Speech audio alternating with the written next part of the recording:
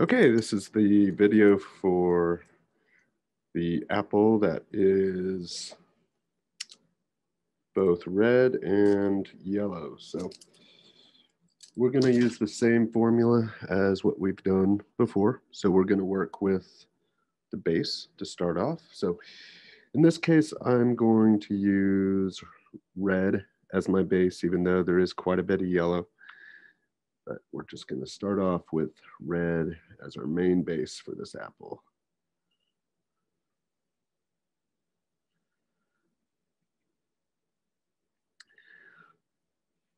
So when painting this, we want to make sure all of our brush strokes are curving and they're going to meet toward that apple stem.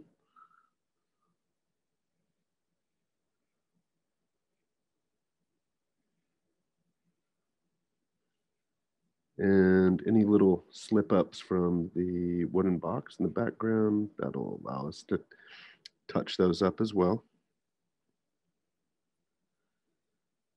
A little bit of green mixed in with my red paint, so it's making some traces of darker colors on my apple to start off, but that's okay.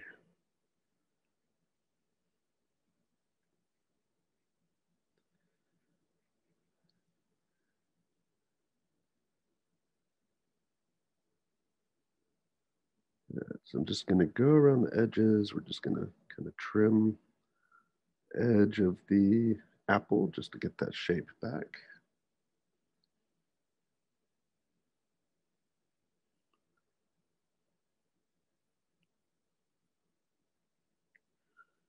So after I finish up with this base of red, I am going to apply my shadow color like what I've done before. So essentially we're going to work on this apple much like what we did with the apple at the very top up there. However, we're just introducing yellow into this.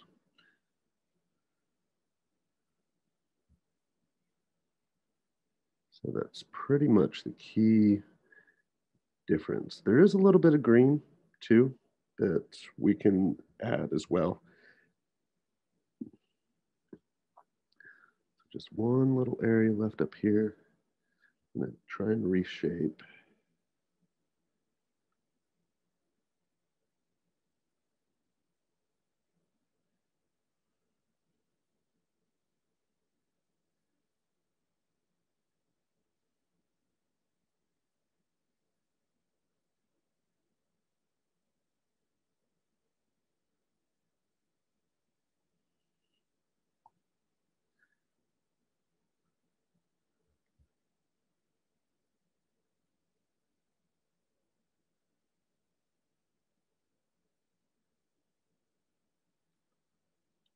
All right, there we are. So I'm going to work with my shadow color now. So I'm going to take my green and red that already had some green in it. I'm going to mix that up.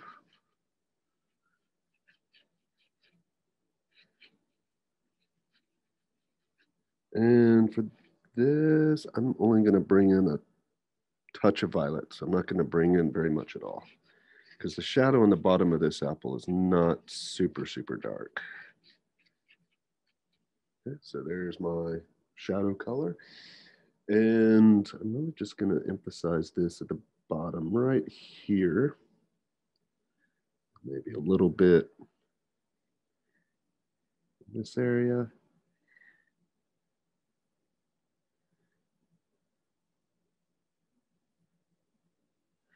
And then I'm going to get my red. So on my brush, I'm going to brush this into that darker shadow color.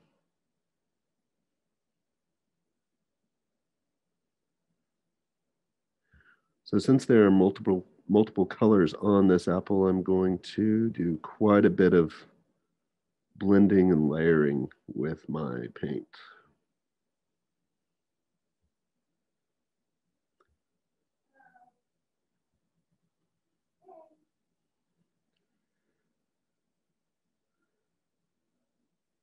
So I have a little bit extra paint on my brush.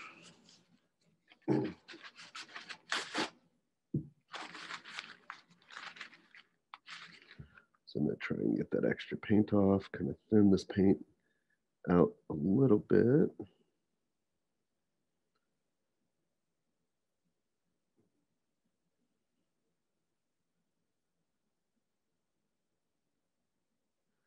And let me get a little more red, so just plain red on my brush.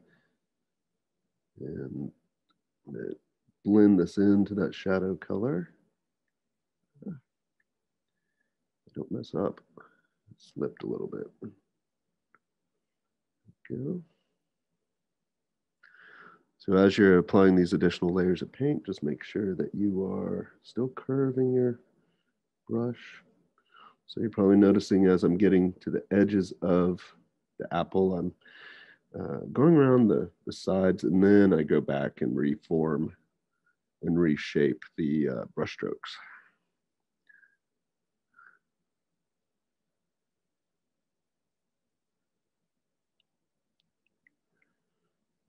So after I finish touching up the red, I'm going to bring in my yellow. And if you look at the photo, there are some hints of orange too. So, you know, that's something that will definitely happen when we mix our paint, just because we're working with red and yellow make orange. But this also happens in nature. So that's why there are hints of orange on this apple. Some of that kind of mixing of the color creates a third color. Mixing of the two colors creates a third color. Now I'm going to wipe off this extra paint on my brush. I'm going to pull some yellow onto my paintbrush, and I'm going to start right here. And so with this yellow being thinner, we have to layer this quite a bit. So we're starting to see that creation of kind of an orange value that'll serve really almost as like an undertone for our painting.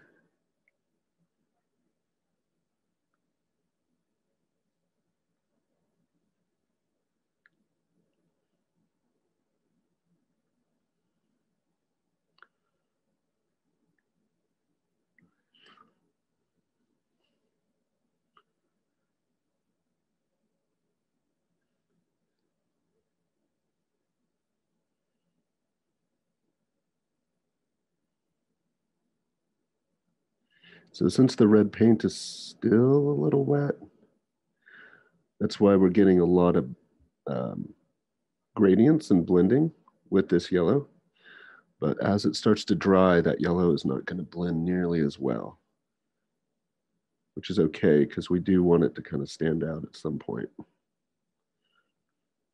So right now what I'm doing, I'm just kind of building up those lighter values that the brighter yellow values will essentially rest on.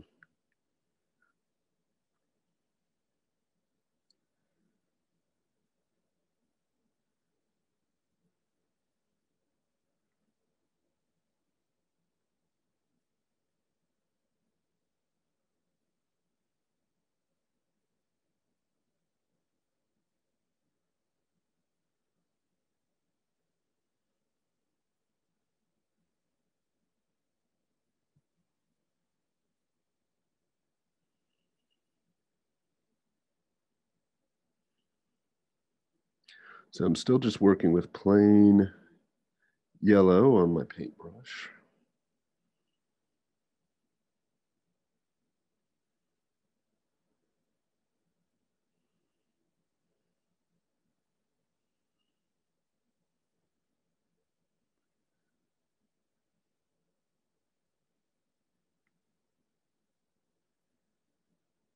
I'm slowly gonna make my way around here. So if your paint isn't blending super well, what's probably happening is that the paint has already dried. So you really just have to train your hand to work kind of quickly and know what you're going to do with the paint. So right there, I just got a little bit of red on my brush just to kind of touch up this area because we don't have as much yellow in this area of the painting as we do in this area.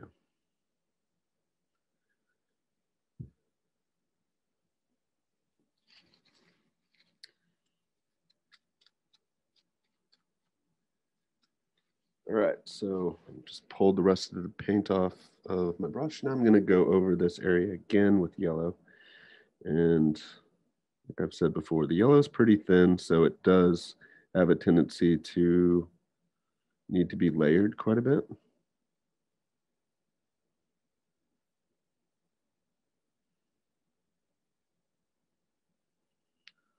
So now we're starting to get those yellow values to stand out more.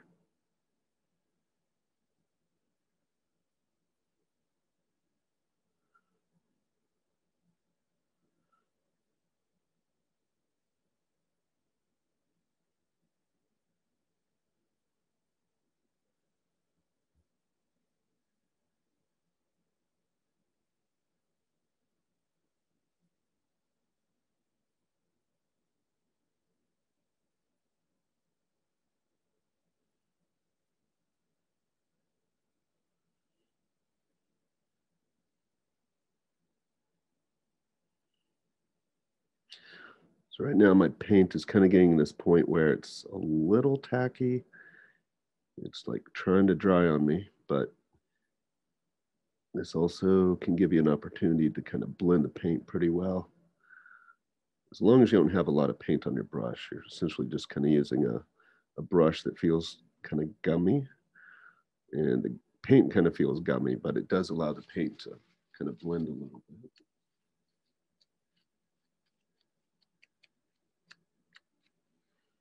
So now I'm going to get one of my brushes that is completely dry. So I'm going to go over this with yellow again.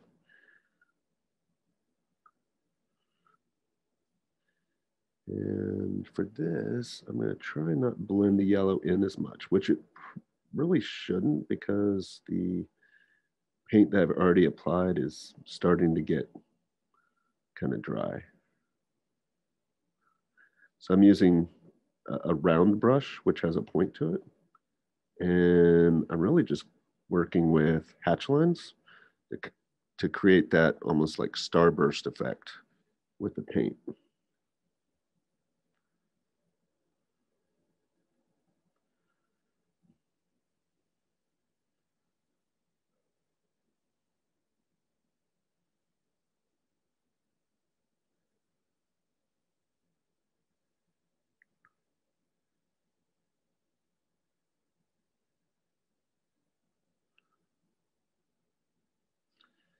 I still need this to be a little brighter, so I'm going to layer that yellow on a little more.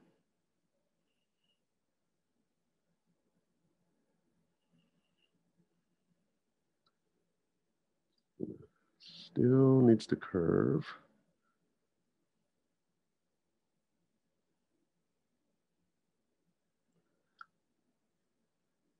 Some yellow over here.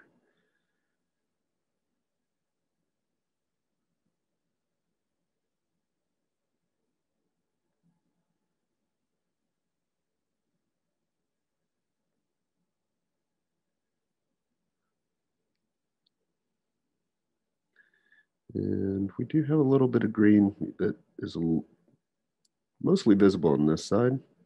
So I'll introduce that green here in a second.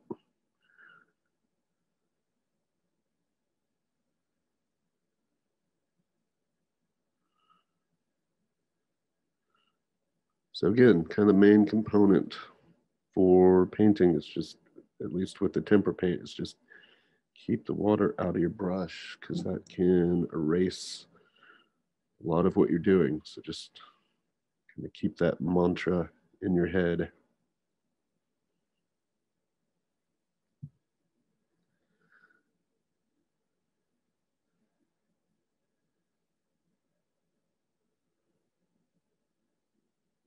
So I'm probably working on like my 5th or 6th layer of paint right now.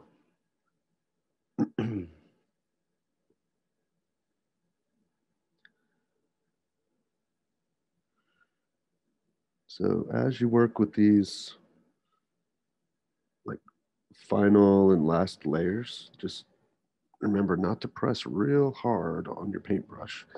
So right now, what I'm about to do, I'm just kind of barely touching the brush to the paper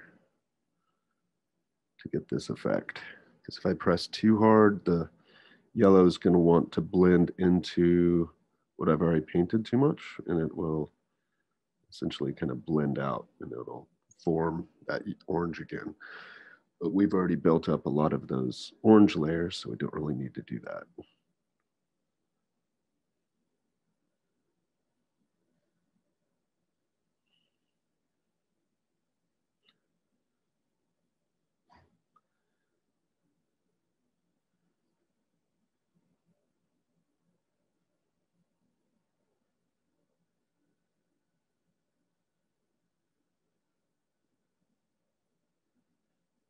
Kind of working around that area that I left for my apple stem, but probably just have to paint over some of that.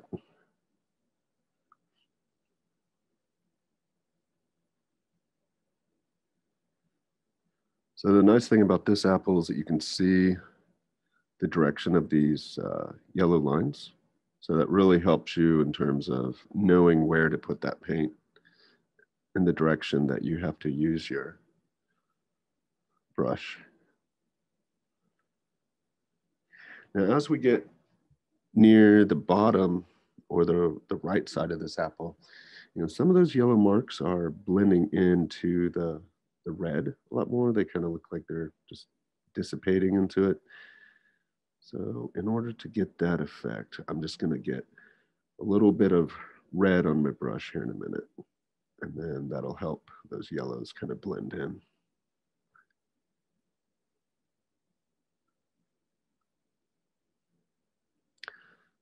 First, I need to introduce a little bit of green. So I don't want too much. I'm try and get some of the extra green off my brush. So this green really appears more closer to the apple stem. And what I'm trying to get the green to do is blend into that yellow so it makes a little bit more of a yellow green.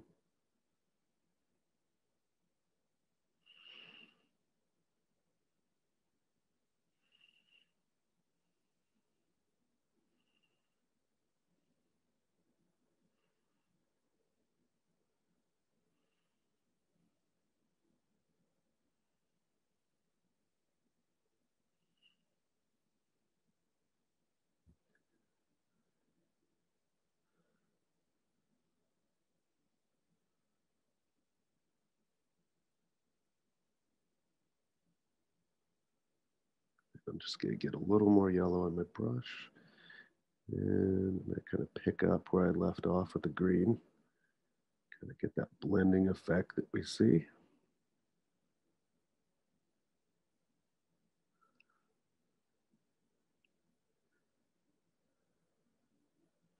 I'm still using my round brush, which has the point to it. I think this is, in your paint sets, you should have 2 round brushes that have more of a point. And then you have 2 flat brushes. I know one of these is a number 4. I can't remember what number the round brushes are. Probably a 2 and a 1, somewhere around there.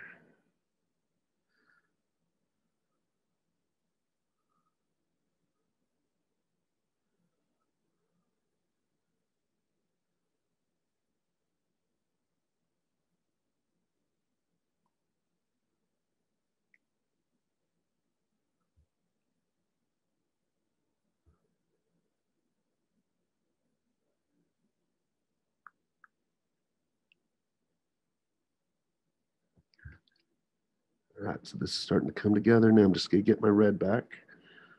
So I didn't even clean out my brush. And now I'm just kind of going along my edge, and this should help those yellows and some of the oranges that were made kind of blend into what I've already done.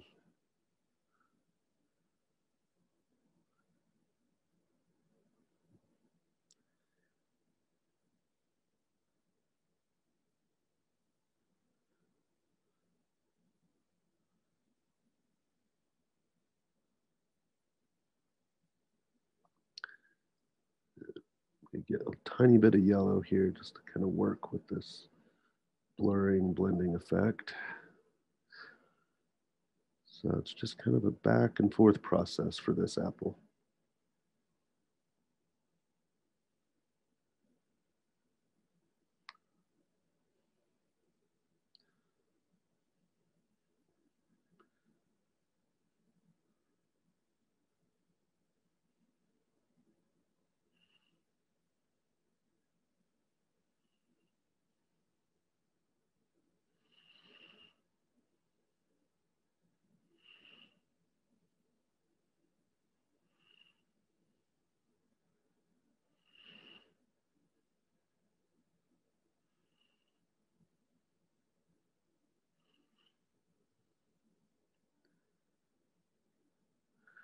So I'm just going over the edges now, and then so I'm doing that with a curve line, and then I blend that red back into like some of the yellows and green that I set down earlier.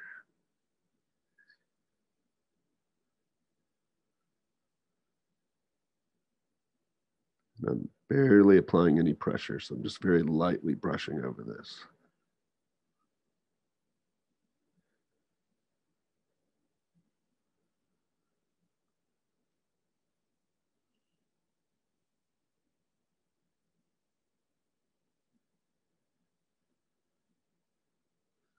And let me get just a tiny bit more yellow. Go back on the edge here, try and blend some more of that in.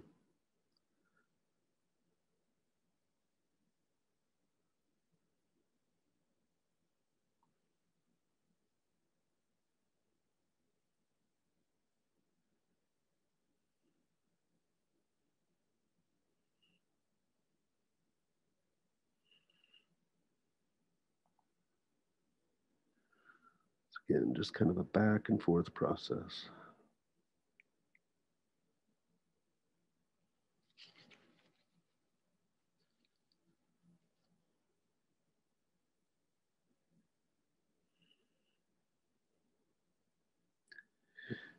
Now we do have some other things happening with this apple. So there's a reflection from the lemon right here. There's a reflection from the yellow-green apple as well. It's kind of down in this area. Then the lime is kind of reflected. You know, this is a little more difficult to achieve with tempera paint, not so much with like oil or something, but we can try this. So I'm just going to put down a curve of yellow. I get red on my brush. Kind of brush that red into the curve of the yellow. And then just kind of fade this into this kind of shape right here. May need a little more yellow.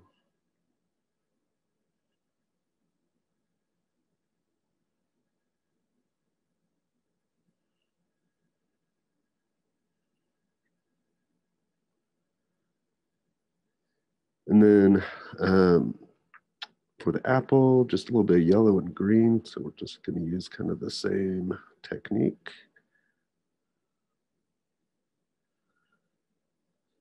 Do a little curve there, probably a little too much green. I'm going to put some more yellow in this.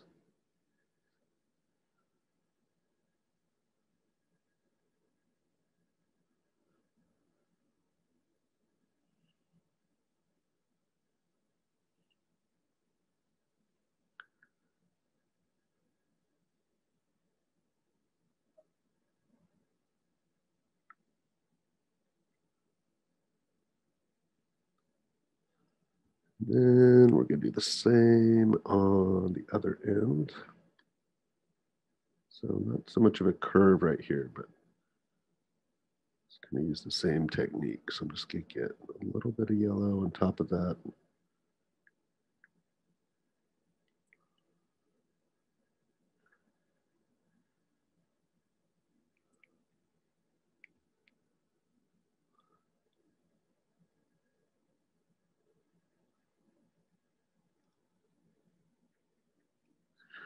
Like I said, this is a little hard to get with oil paint or with tempera paint, just because it's not as easy to blend and create realistic values as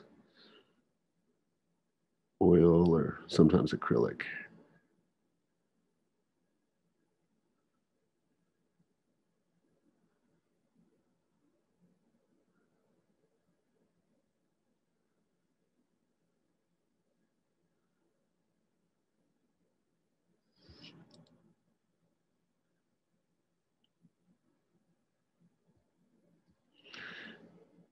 And I'm going to get a little bit of my shadow color and kind of touch up the shadow at the bottom. So right along here, it is a little darker. So I'm going to do that and then get another brush without paint on it. Just kind of touch the edges, just try and get that to blend in.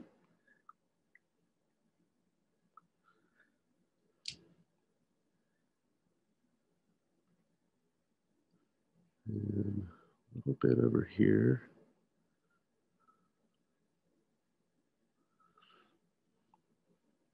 Just a little bit of red to blend that back in.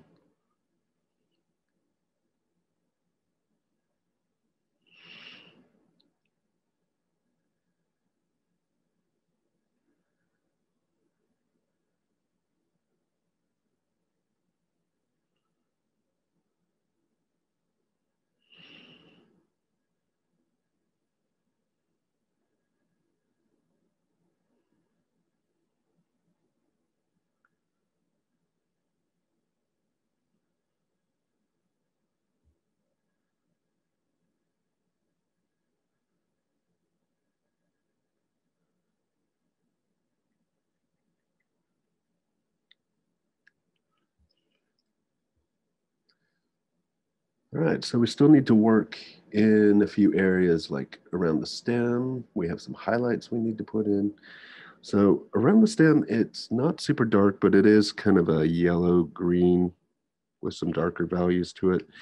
So I'm gonna pick up some yellow, kind of mix it in where I already had my shadow color on my brush. And I'm gonna put a little more green in this.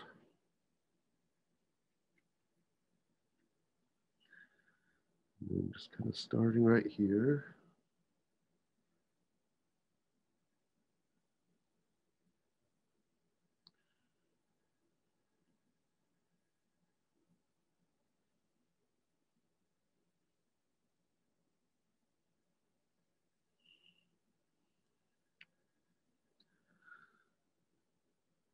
I'm just get a slight touch of green on my brush. See if this helps blend in that shadow color to the rest of the apple a little.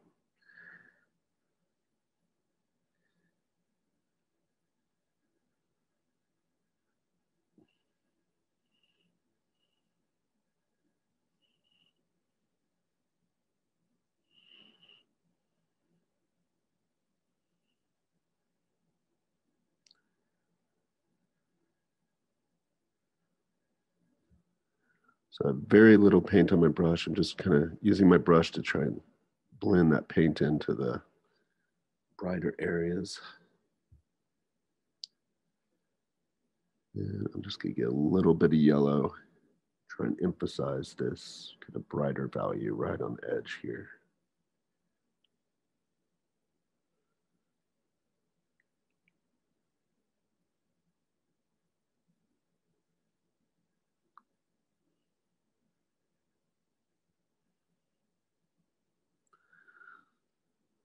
So don't get frustrated on this particular apple. It can be a little lengthy in terms of the process we're using, but it will get you there. Trust the process. Gonna get a little more yellow, just try and brighten up over here.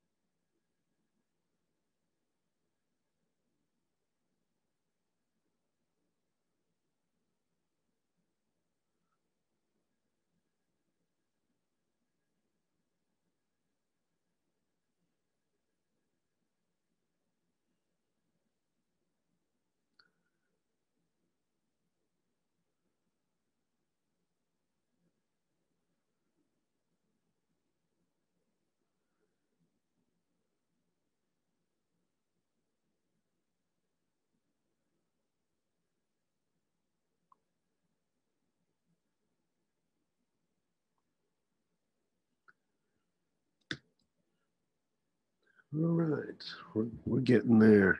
Just gonna take a little more yellow, kind of brush in. Just really need to make this area kind of pop a bit more.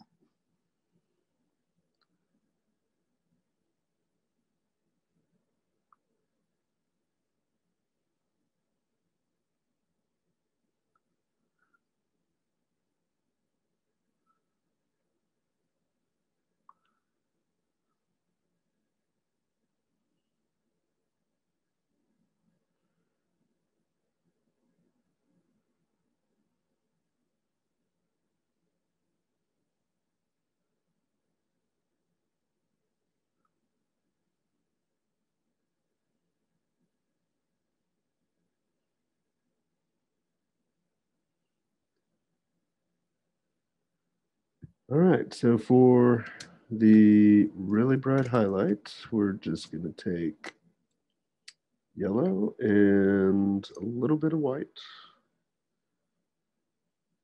Actually,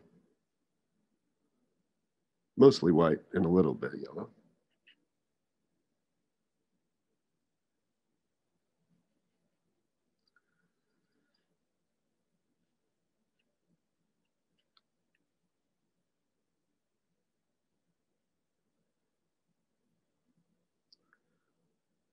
I'm gonna spin my brush to get that nice point back.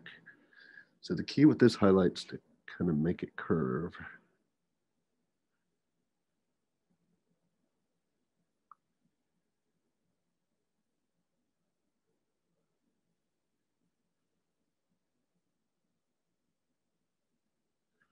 So right now, like what I've done before, I'm just barely touching the brush to the painting, to the paper. We've got some kind of lighter highlights here.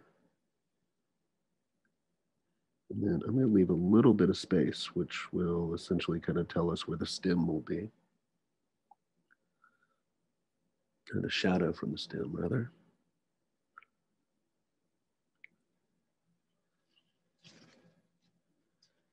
And I'm just going to get a tiny, tiny bit of green on my brush. Kind of blend that at the very end of the shadow, or the highlight.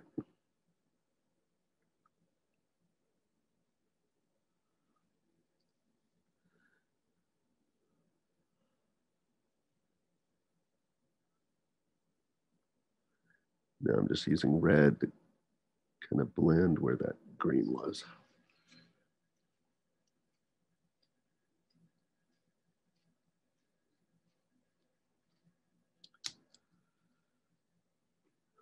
I'm gonna try and push. So I'm gonna wait for this to dry so I can do the stem.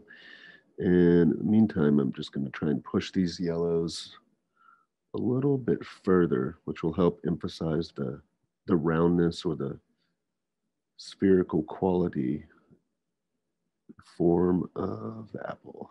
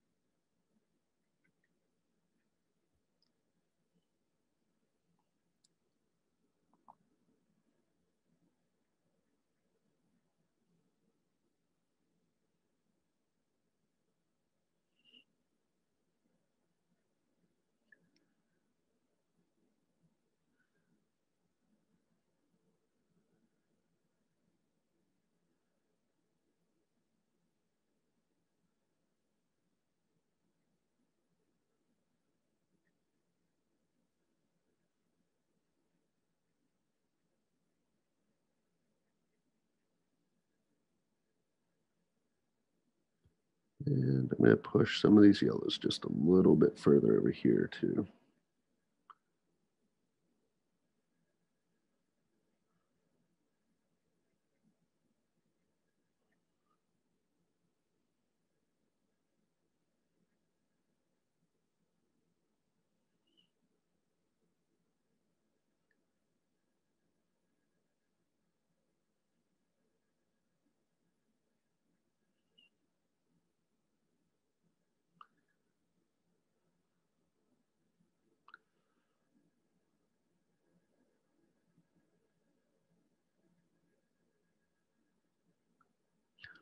Just trying not to cover up the highlight that I have.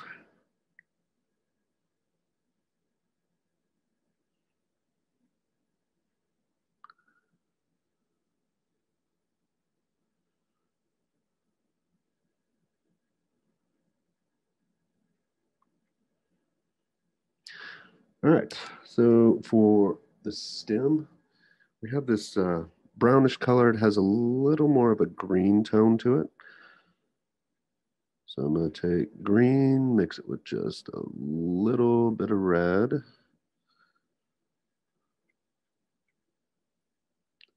little bit more red. A little bit more red. There we go. And I'm just going to paint this on. So where this starts, it's probably here. It crosses over. So right now my stem is pretty dark, but while the paint's still wet, I may get a little bit of white, maybe a little more white.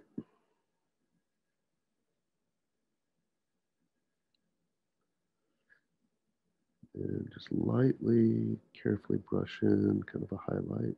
Oh, it's a little sloppy. Get my shadow color back.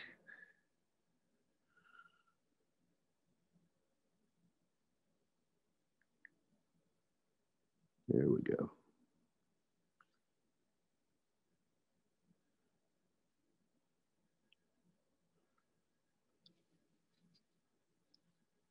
Then for good measure, I'm just gonna get a little violet. I'm gonna go crazy here. Put a little violet at the very bottom.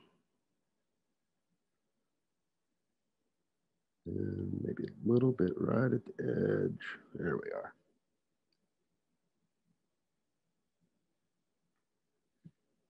And I'm just gonna make that little indent right there. And then it's gonna kind of blend this. So I'm still using whatever violet is left on my brush for that shadow.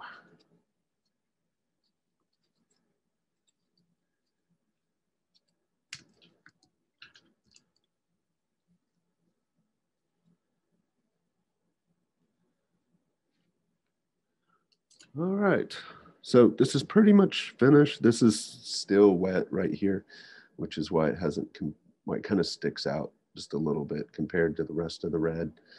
Same in this area. I could probably like emphasize the, maybe that kind of greenish tone a little bit more.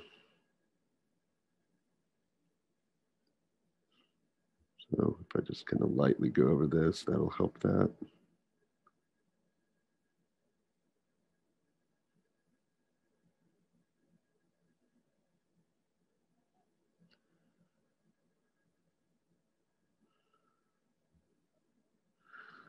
Just get a little red on my brush, try and blend that in more.